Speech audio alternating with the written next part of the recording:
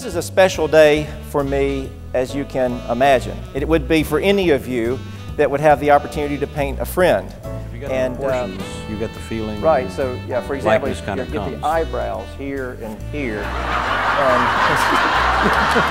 And the best way to grow is to enlarge yourself and challenge yourself. And if you're interested in painting portraits, I feel as Sargent did. If I have any quality at all as a painter of portraits, it's because I spent so much time painting landscapes. All of this has been so important to me.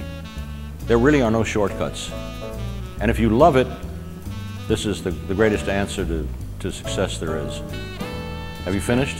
I'm close. Don't underestimate your common sense, and God, don't underestimate the importance of your intelligence. When you look at something, question it.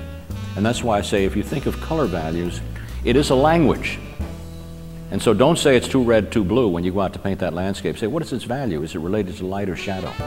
That's the key of all of this. Get like this. It's like writing.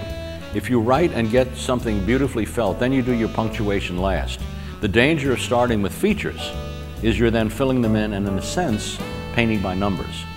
And it'll never be as exciting as approaching it this way, seeing it evolve, making mistakes. I think the key is not repainting as much as restating. Restating, yeah.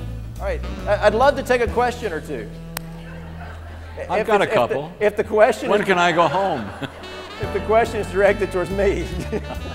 You must all envy him this opportunity to paint me. Going to the guillotine. We're trying to get ahead. Yeah, right.